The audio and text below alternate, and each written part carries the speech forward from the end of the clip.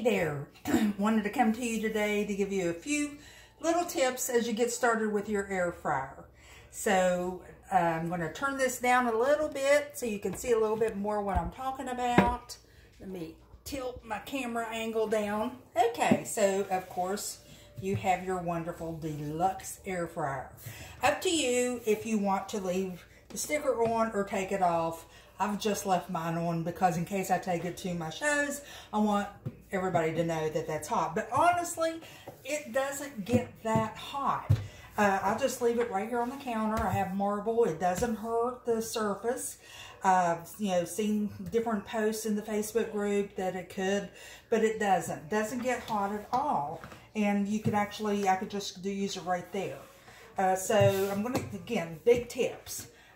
Next, you have to plug it in every time you want to use it, because if you plug it in, this light is going to start flashing, and that light will not go off when you're through using the air fryer because it just constantly flashes. So that's why you want to unplug it.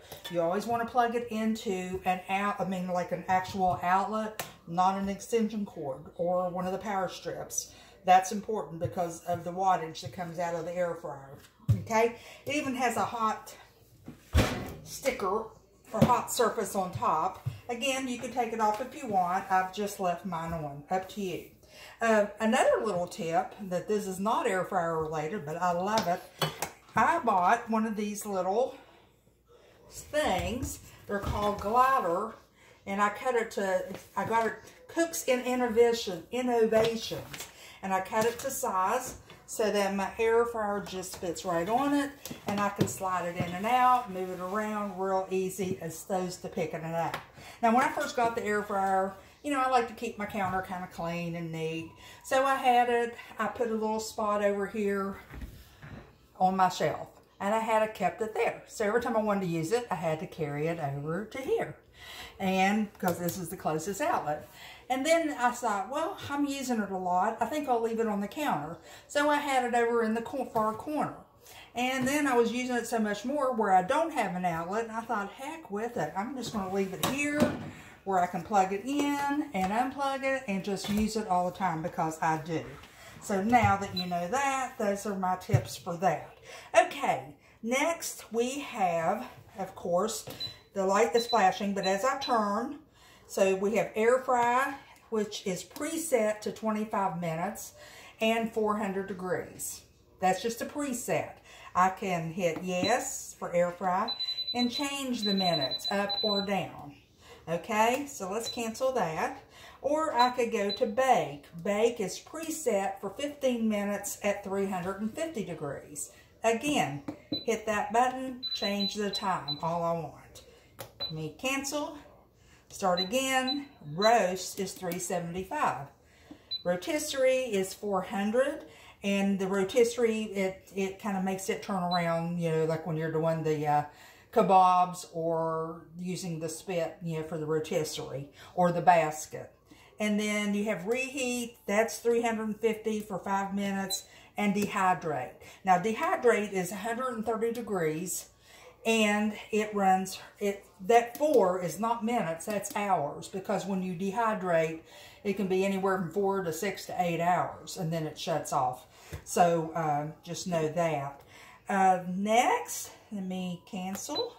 Okay.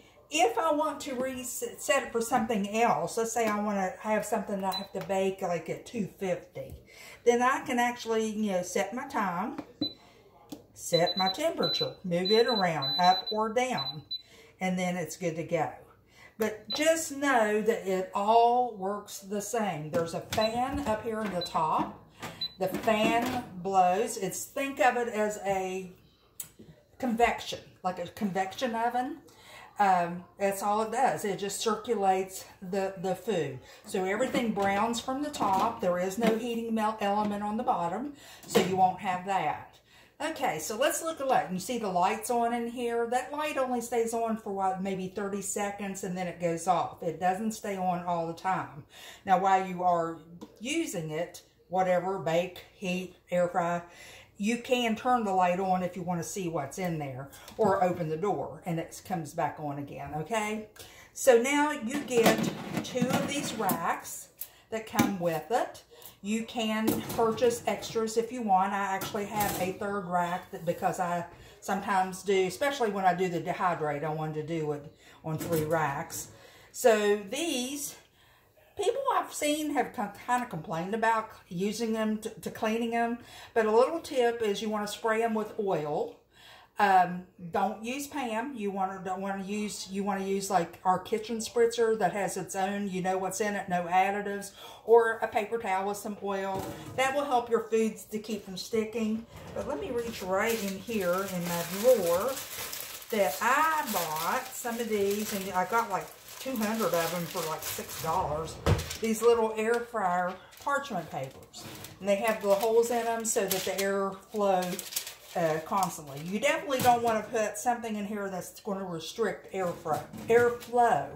So I like to use these if I have foods that are kind of sticky, breaded foods that I've breaded myself. So that's another tip. I also love let me grab real quick here. This is a Norwex Spiry Sponge, and I love it for cleaning. It really gets in there. Or a kitchen brush. You can use that. I just put them in the dishwasher. These are perfectly fine to put in the dishwasher. This is your bottom tray, which catches the oil and the grease and the crumbs and all that stuff. This is not dishwasher safe. You want to hand wash that. Again, you can get extra of these on the supply form. You can order those. And you also have this tray. Notice it has this little lip here. This tray is to go on the very top, not to be cooked on. It protects the fan.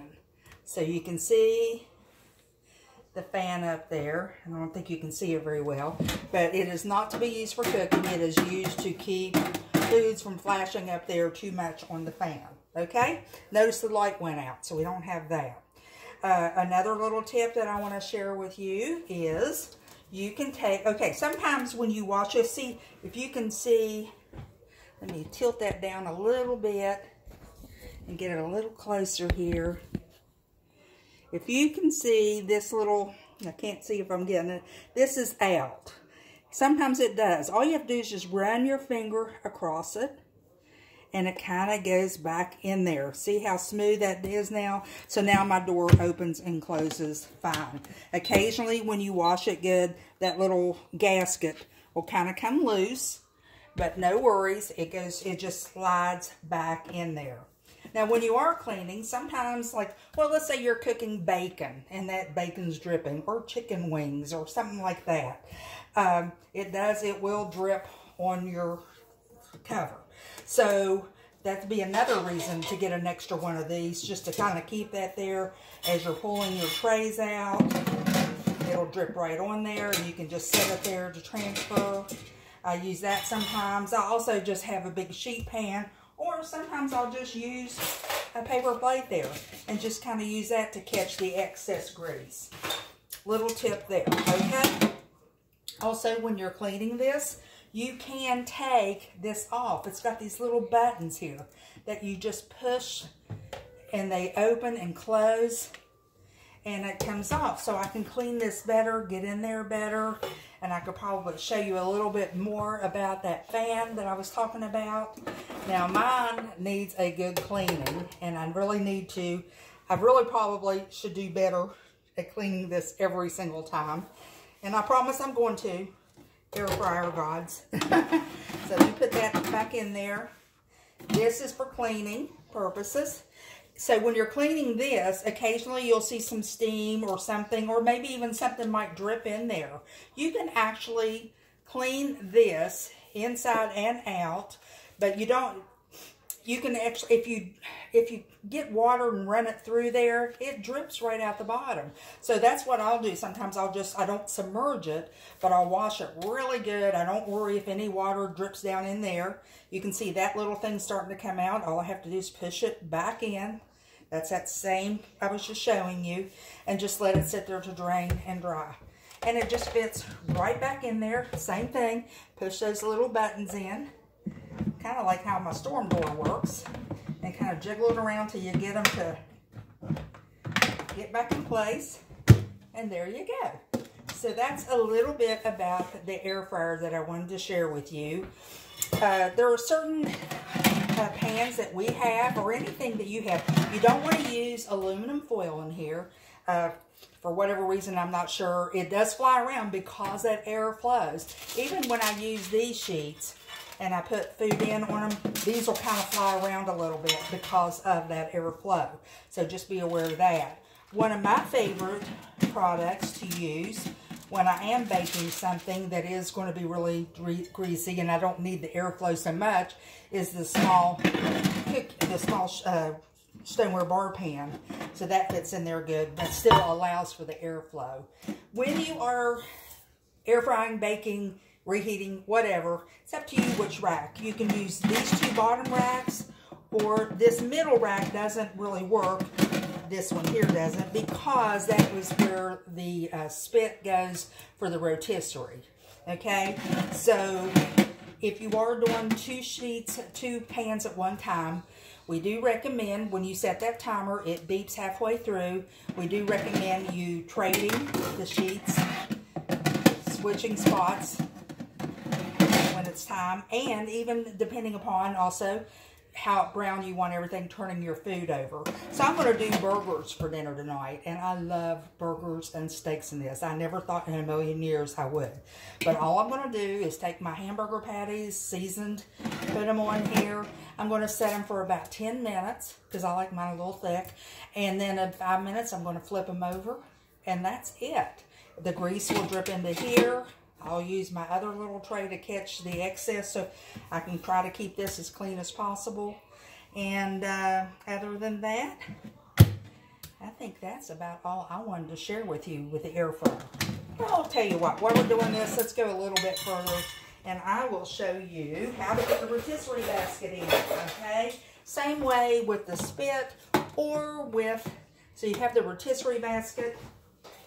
We also have the kebabs. Love the kebabs. And we also have the spit. It's like if you're going to put a whole roast or a chicken in here, a whole chicken, and you put them all in there the same way.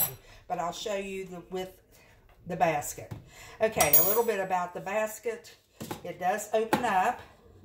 You want to flip that open. A good way when this food is hot and you're bringing it out, this is the removal tool. This is a good way to open the basket. You go from this angle, you just put that in there, kind of flip it open, and it opens it up.